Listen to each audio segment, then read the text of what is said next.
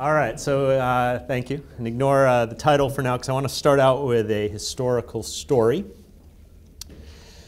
that begins in 1774, the Treaty of Kuchak-Kainarka. I think I'm pronouncing that right. That was the treaty that helped end the Russo-Ottoman War. So the Ottomans being right around here in Turkey, Russians being up here.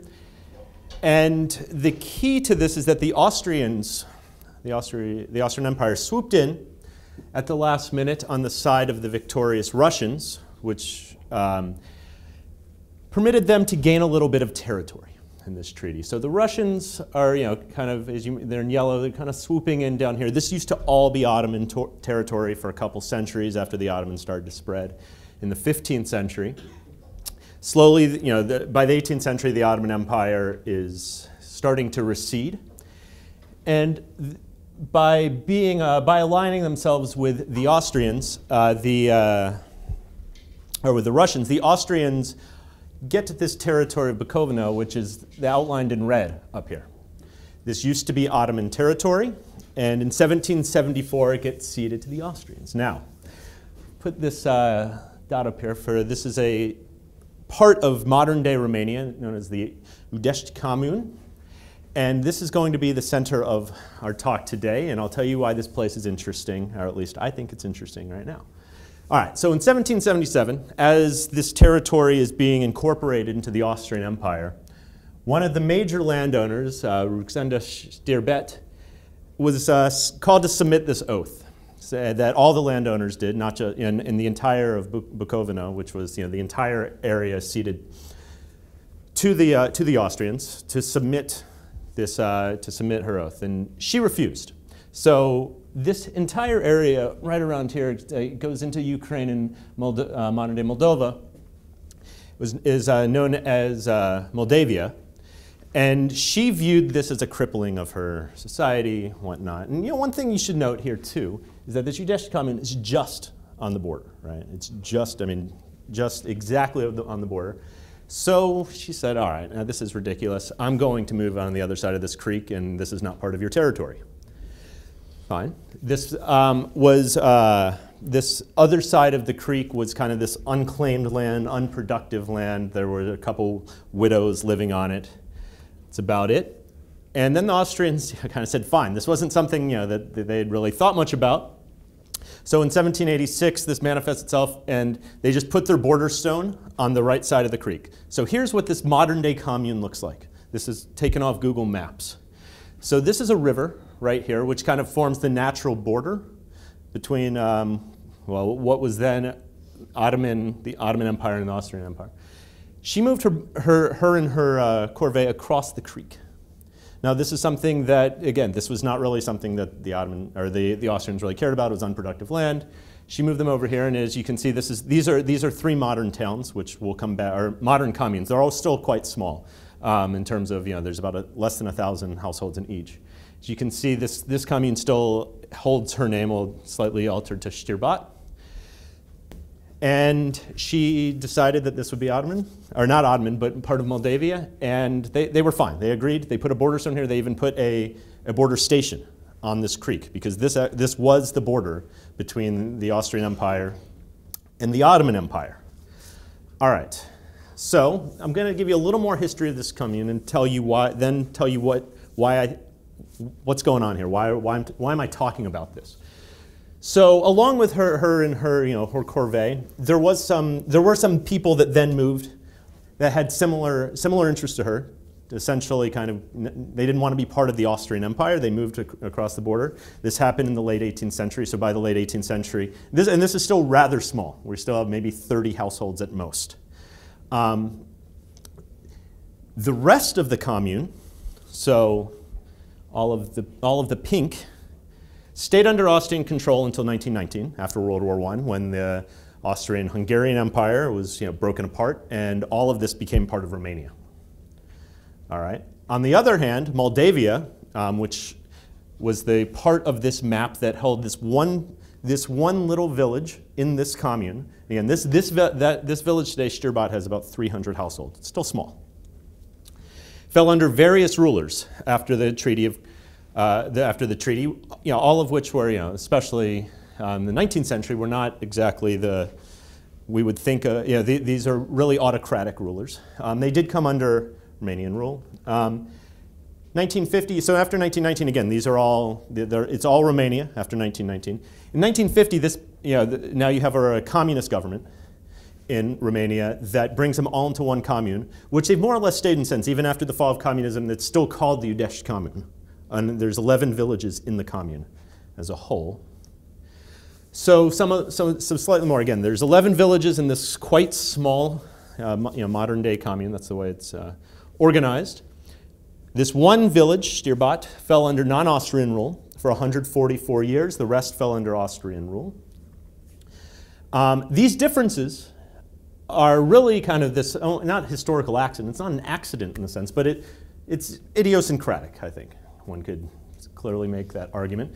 So this one landowner who had, interest, and then it wasn't, but it really wasn't her in a sense. It was, she brought people over that were somewhat forced. This is still a time where much labor, there's still significant forced labor in this part of Europe. And moreover, this commune has been reunified for about 100 years now. All right, so they've experienced a lot under one kind of common set of institutions. A world war, communist, post-communist era. So this is a cool story, I guess. There's my, all right, but who cares? All right, so this is, this is a very narrow, this is one little commune that's, that I think, when we did our work here, it was very clear that they were not used to researchers coming into their commune. So why are we caring about this? What is this story? What do we do? What is this going to tell us? All right, so now taking the step back, normally you kind of give your motivation early. I thought maybe giving the history first might give you an idea about exactly what we are doing. And the kind of broader economics of cultural literature is, identifying culture. We have an idea that culture matters, and there are plenty of papers that take pretty clever means in one way or another to try to identify culture as unique rather than some other type of stimuli, whether it be economic, maybe political, institutional.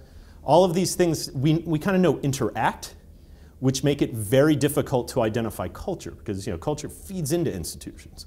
So how do we separate culture from these other things?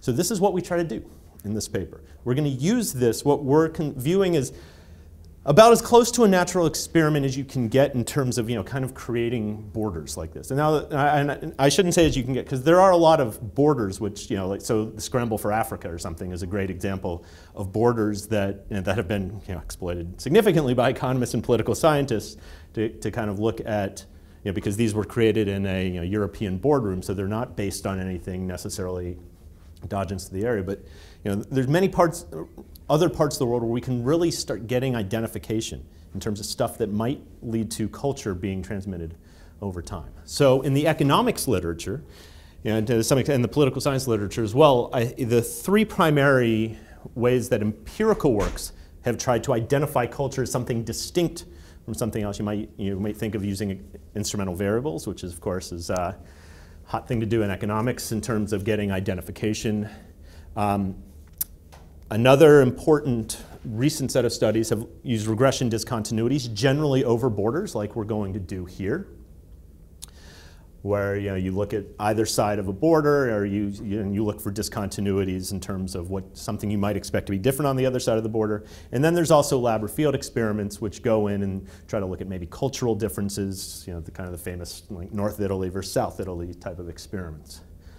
All right, now there are issues with each of these. So all three of these certainly bring a lot in terms of, by no means in this paper, we're not saying that they're bad or that these studies are bumpkins, because they do bring a lot. They advance what we can think about in terms of trying to isolate culture. But with each of these, and including our own experiment, we recognize there are downsides as well. So in instrumental variables, for example, there are always difficulties in finding an appropriate instrument, and if you have an IV paper and you go to an economics seminar, you're probably going to have half your seminar be about your instrument and trying to say whether it satisfies exclusion restrictions or whatnot.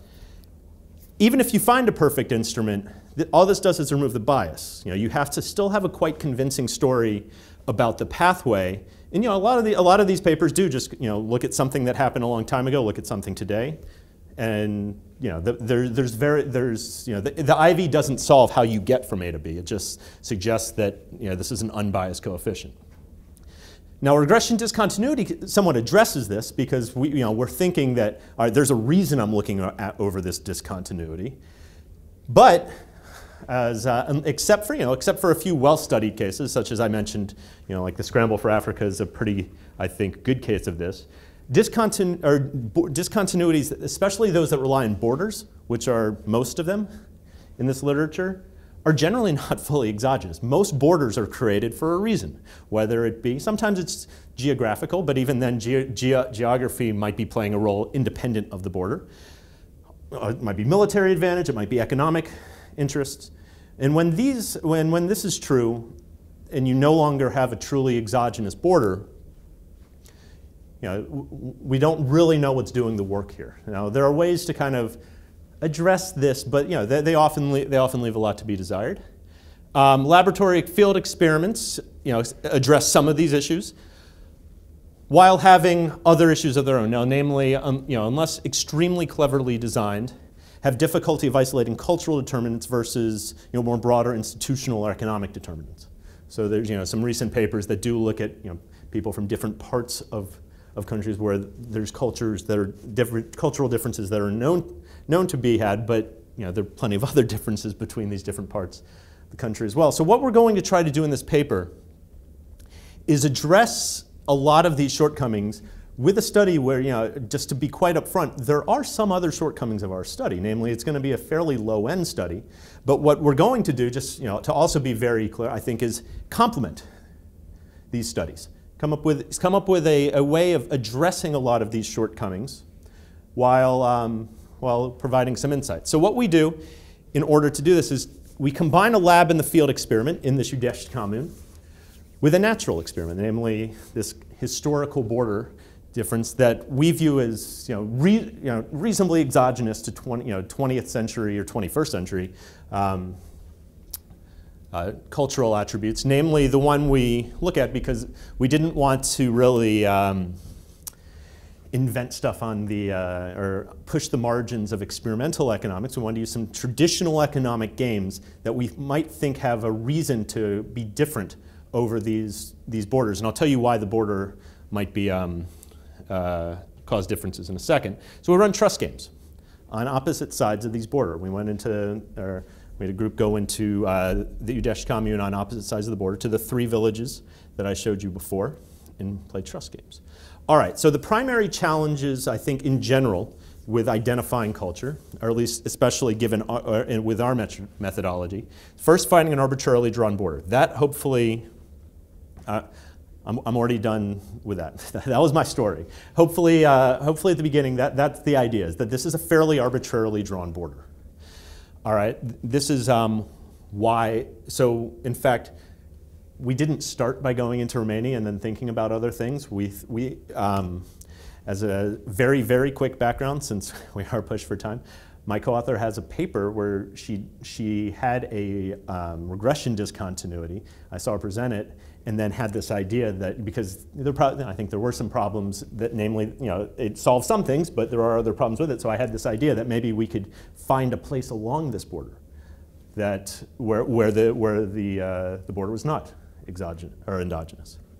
Now the second thing you have to solve is, all right, it's one thing for there to be a reasonably exogenous border, but there also have to be a reason you might believe there could be differences on the other side that are generated by the border, or at least not by by the border, but things associated with either side of the border. And that's something that I'll talk about in a second. Why we might think that there are, and this we're going to just rely on historical literature for that. And finally, and I'll go through this very quickly, that more modern differences are not going to be the cause. So key to finding this arbitrarily drawn borders not only is have to be arbitrarily drawn, but preferably it's not going to exist today. Because if it exists today, if this was between Moldova and Romania or something, well, you have a lot of different institutions between those countries. You have a whole host of different things going on. The beauty of this thing, or of this commune, is that they've all been under the same institutions for about a century now. So we can say that if we find some pretty stark differences, it's probably not more modern institutions that are driving these. Again, I can say probably. Now, of course, we might think culture is going to feed into very localized institutions. But on the other hand, most of the relevant institutions, at least for at the political and economic, are all commune level. So they all share a lot of political institutions in particular. All right, so just going quickly to this challenge number 2, because challenge number 1, arbitrarily drawn border, I've already discussed. Now, we might think, or we need to find some type of border that, in order to employ this methodology, that we might think drove some type of cultural differences. And here we're just going to rely on a pretty big literature, or a fair, recent literature. So Sasha Becker and colleagues have a paper recently where they look at the entire kind of border between the Habsburg Empire and other empires, mainly the Ottoman Empire, and run a regression discontinuity and find some pretty convincing results. So namely, what they find, or what they look for, and they still find some evidence today that this stuff has persisted, is that the Habsburgs, while rapacious, they were by no means this angelic group of people that treated everyone great, but relative to their Ottoman and Russian neighbors, had a relatively well-functioning bureaucracy, at the very least. And that there's a pretty large literature on it being relatively corruption-free. This is kind of what this literature states. Whereas the Ottoman and Russians, were known for being somewhat autocratic, having a relatively rapacious administration, especially starting in the late 17th century under the Ottoman Empire, where the tax farming institutions became quite rapacious. Now, what we're going to do is now to kind of bring it back to a lot of the stuff that's been discussed already today, is that we're going to think through what this means for not just trust, but this kind of in-group versus out-group trust. Because all of these administrators that they were dealing with were all outsiders. And now historically, what we can say, especially about this group, is that this, this is a testable hypothesis that we're going to try to test, is that this not just should affect trust, but specifically trust of outsiders. Now, maybe it affects generalized trust as well, and we'll be able to test, that's part of what we're going to be thinking. But we're also going to specifically be looking at in-group versus out-group trust. Because if this history actually matters, in a sense, for affecting trust, we just expect it to affect trust of outsiders, maybe more generally. And again, there's a lot of different ways this could go, but all of this is testable. So it's an empirical question. All right, and then we can say, all right, do these differences, again, do they exist in the present day? Is culture that sticky that it can overcome all of these? Again, remember, this group has been, this commune has been under the same governance, same everything for about 100 years. So might we expect to see these differences that might have been generated in the past? Of course, there was no world value survey in the 18th century, but that we suspect could have been generated in the past. Indeed, the rest of the literature does suggest that there are differences, perhaps, across the board. Can we see this on the micro level? All right. So finally, I've already noted this. Having something that we suspect more modern stuff is not driving. We've already noted. All right. So what we do is we run trust games with villagers in the commune. What they did was they played with co-villagers and outsiders, and all the outsiders were people from the other village, or one of the other villages. Now, what we did was so unfortunately, there is only one village on the what we'll call non-Austrian side, so we could only play with one village, but we did play with 2 on the Austrian side, which kind of permits a treatment in a control group. So, in some cases, we have Austrians playing where the outsiders are the other side, literally the other side of that old border. We also have Austrians playing where it's on the opposite side of the same border, and it also allows us to say, like, look, maybe and one criticism of this, which is fair, but I think is also, when you consider the broader literature on this, which is consistent, is that, look, there are 3 villages at the end of the day. If there's something highly idiosyncratic that there's no reason to believe there is, but highly idiosyncratic in one of these villages, it might drive this. Well, what having at least 2 on the Austrian side gives us is that if these two are acting the same and it's differently than this, this at the very minimum is consistent with our ex-ante hypothesis. And we're going to get into some ways to break this down. All right, so very quick, just because I'm almost certainly not going to have enough time, these are the main results.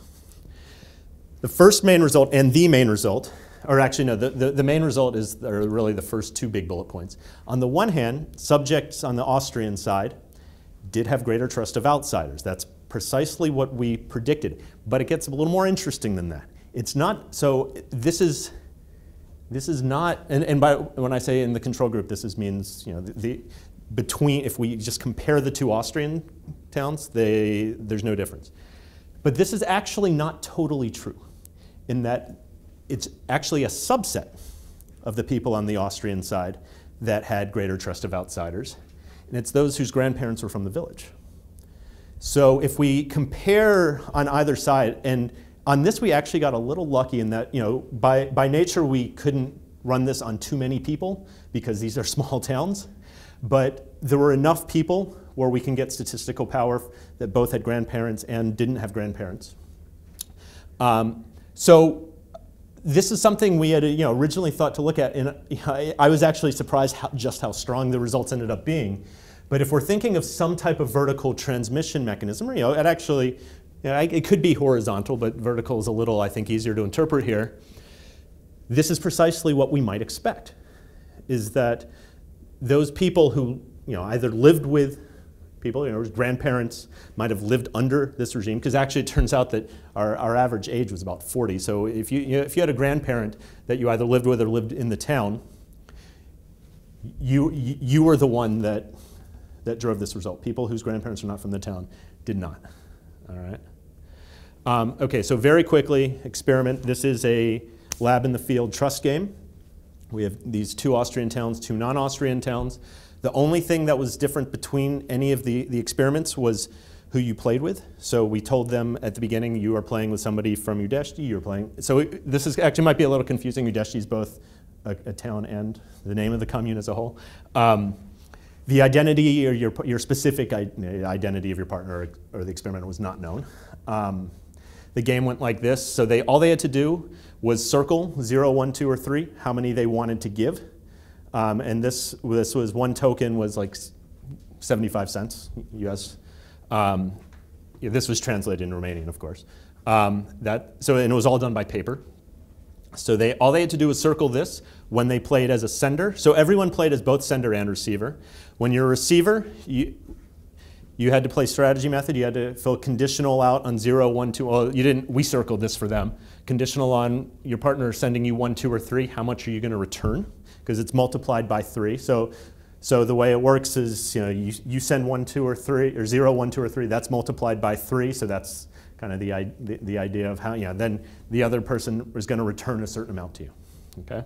So in the experimental literature, the first decision, the send decision, is kind of viewed as trust, how much, because you're trusting that this person is going to send back. This is a decision that's kind of interpreted as trustworthiness in the literature. How much, how trustworthy are you? How much are you actually going to send back? Okay.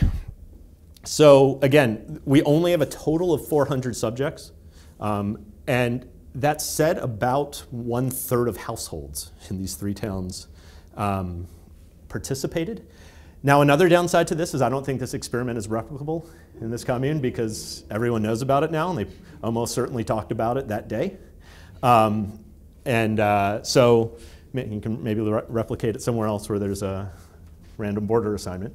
And we switched it around. So what we did is we had them play with each other, and then with somebody from the opposite side of the border, and we switched it around to control for order effects. And in each of these settings, they would have played twice, once as a sender and once as a receiver, with somebody from their own town and with somebody from across the border or on their own side.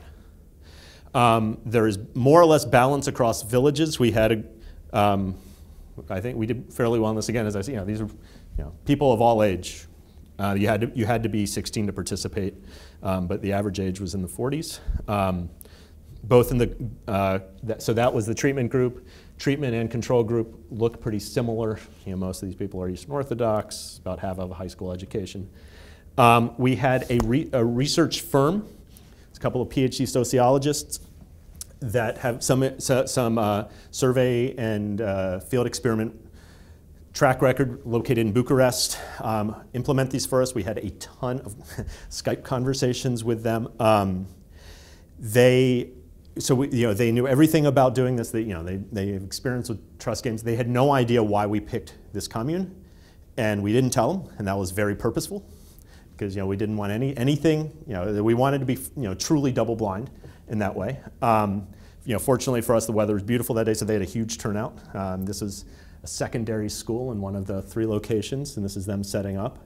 It's kind of this. I mean, this is a nicer school than my daughter's school for sure, in rural Romania. They would go 20 to 30 people in a room at a time and read everything in Romanian, answer questions only about clarification. Very similar. I mean, this is very similar to how experiments would be run in a lab in the U.S. for college students as well. On the day of the experiment, you received your show-up fee, which was $2.50. Because of the nature of the experiment, you were sometimes playing with people from the other village, and it was done on paper. We couldn't pay them at the time. But what they did is they came back 1 week later, so they did it in 3 consecutive days. And then 1 week later, 3 consecutive days, they paid everyone their earnings.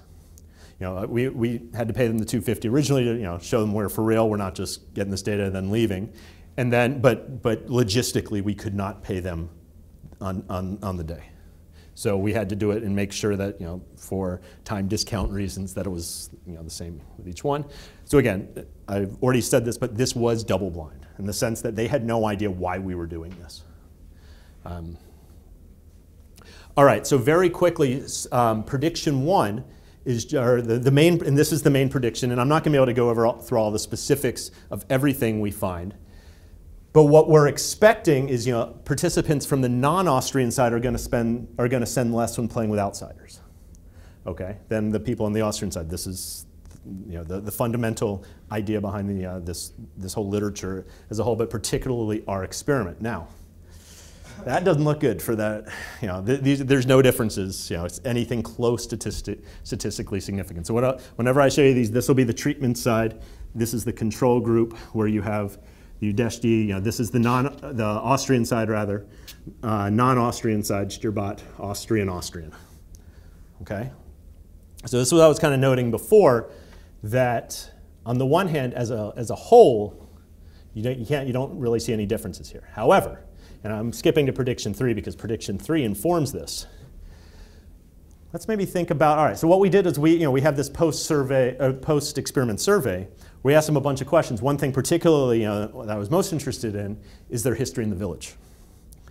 Are their parents from the village? Are their grandparents from the village? Are their great-grandparents from the village? Some of them obviously didn't know that. But what we might be thinking of is, all right, maybe a subset of people, and it ends up being, we do have a high enough N here for it to gain some statistical power. Maybe the people that have a history in the village are acting a little differently than the people that are not from the village, or at least have some type of history in the village or more recent to the village. And if we, and I think everyone in this room certainly believes that, that culture can be transmitted intergenerationally, then we might expect to see differences between these 2 groups of people. Now here's what we see when we look at the amount sent to outsiders if your grandparents are from the village or not. Now, this is the control group. This looks a little different, but this is not even close to statistically different. This is highly statistically different. So what we're seeing here is about a 25% difference in the amount sent to outsiders in the treatment group, in the way we expected, in the sense that people from the non-Austrian side, the Ottoman, Russian side, are sending significantly less, only if their grandparents are from the village. Grandparents not from the village, indistinguishable. All right, and again, the N here is anywhere between about 30 to 60, depending on which specific one you're looking at, and it's a look, yeah. All right, so the result here is, and this is just some of the statistical tests. So yeah, it is right around 50%. So this is kind of the key difference right here. These are the numbers I just showed you, but the actual numbers, and the p-value is quite high.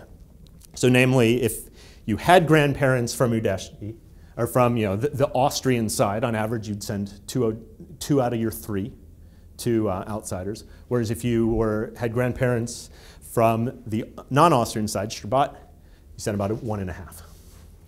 All right, so again, the idea here, one thing we are finding is consistent with our ex-ante hypothesis, and even kind of with a sub-hypothesis, that if we focus, we actually were just expecting this to maybe be a little stronger, but not actually give us any statistical significance. But it turns out this is the entire result, is that it's those with family from the region.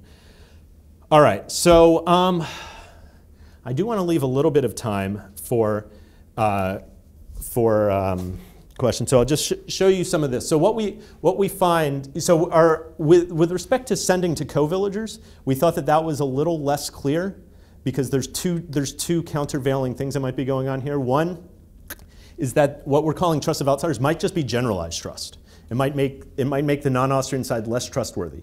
On the other hand, there's also a literature, so like Avner Greif has a paper that looks at when you have groups like this that don't trust outsiders, you really have to trust your inside group. Then that's in the economic history literature. There's a large literature on in-group versus out-group trust, and where you don't, so we don't know which way it's going to go. Now, if we look to outsiders, this is exactly what we'd expect to find. So these are ordered probits on how much you sent, and I'm only focusing for the sake of a 40-minute presentation on how much you sent. We also analyze the return decisions here, but this is precisely what we find. There's nothing. So Stirbat against the non-Austrian side. There's nothing unique about Stirbat in terms of how much you send. But if you have grandparents from Stirbat, you're sending a lot less. Now, what we also find is that indeed they send more to co-villagers, and this is not something that is just for those people who have grandparents from the village. It tends to be as a whole. All right. Again, so if we look at the control group, the top or this line, these are the two that are village, nothing significant, which is again what we would be hoping for, in the sense that if we want to at least go down the path of ruling out something idiosyncratic in these villages, that's what we'd hope for. I'm going to skip the result because this takes too long to go through, and I want to leave a couple minutes for questions. I think maybe I'll just leave on a few concluding thoughts and something that I'm interested in more generally as an economic historian. Our results are now in line with this, especially within economics, even though this is something anthropologists and others have known for a long time, that culture is sticky. And what our results are suggesting is that, especially even in this small environment, very localized environment, in an environment that has had common economic and political institutions for about a century, these cultural differences have remained, or at least this is what our results at least indicate. And when we're thinking as economists, then the role that this might be playing and how it interacts and maybe even counteracts institutions is something that I think economists and others need to consider a little more. All right, so I think I have like 3 minutes, is it? Yeah, we've got 3.5 minutes. Excellent. So, any questions for Jared? So just to be clear, I'm going to be an occupation trader to anthropologists, but you're suggesting that in 140 years or something like that, they acquired this cultural trait, but in 100 years they couldn't erase it, right? So is that right? There's a bit of asymmetry there in terms, especially given that the 100 years are more. So kind of, yeah. So I would say it's not that they acquired it in those 140 years. I think it was probably acquired because this entire area was Ottoman for a long time and had been actually kind of traded back and forth, and actually since there was really settlement in the area. So I think that we might think of it as rather acquiring, kind of that almost being the starting condition. And one side for 140 years has been maybe pushing against, or kind of had a head start maybe on changing towards a more trusting area. But I mean, I think you're right on that. That yeah, 140 a long time ago versus a recent 100, maybe shouldn't. Yeah, what yeah. Well, yeah, I think it is an amazing paper. No, I agree. Yeah, I agree.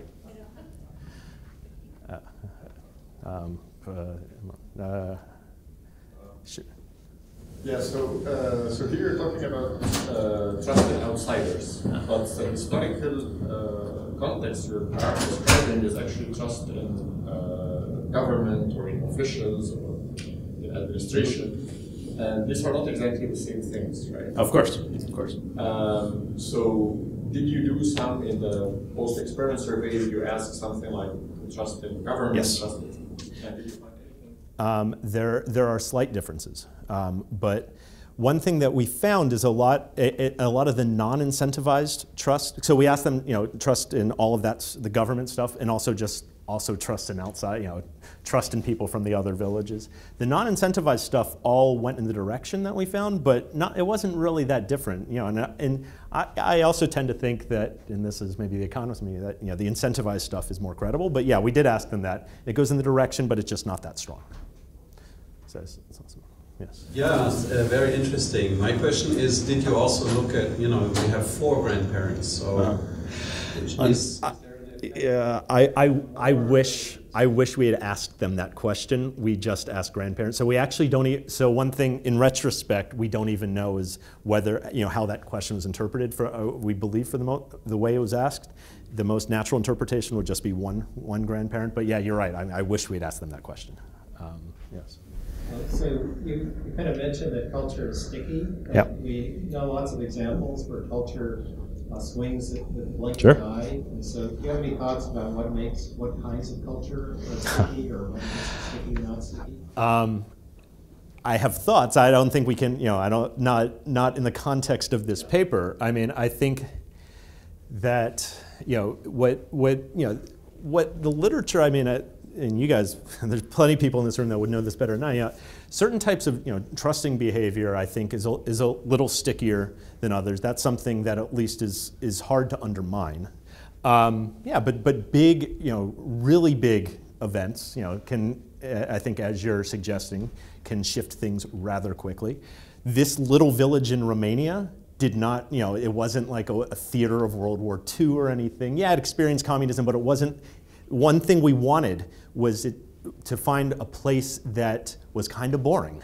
Because I think you're right. I mean, if you find a place that's a little too active, yeah, I mean, you're probably going to find stuff that can switch in the blink of an eye. Larry, do you have? I wondered if you thought much about the underlying mechanism here. I mean, it sounds to me like you found an aspect of culture, trust, or whatever, in this form that is rooted in family. It's kind of hard to imagine that this has to do just with some general institutions that you're interacting with given the nature of these communities. I think that's the mechanism. Yeah, I mean, certainly the mechanism that has to be our story. That the mechanism connecting the history to today can't be the institutions. I mean, that we tried to find an environment where it couldn't be institutions because they have more or less the same institutions. Now, you're talking about the mechanism for the initial difference or the transmission mechanism? The transmission has to be really tightly tied to family. That's what I mean by. I mean that is what we mean by vertical transmission. I mean that was our ex ante that we were trying to get at. Yeah. So yes, I mean that's in fact one of the reasons we did this is to try to get at something that's a little better at getting at the transmission costs. All right, time is up. Thank you, Jared and Christian. Thank you.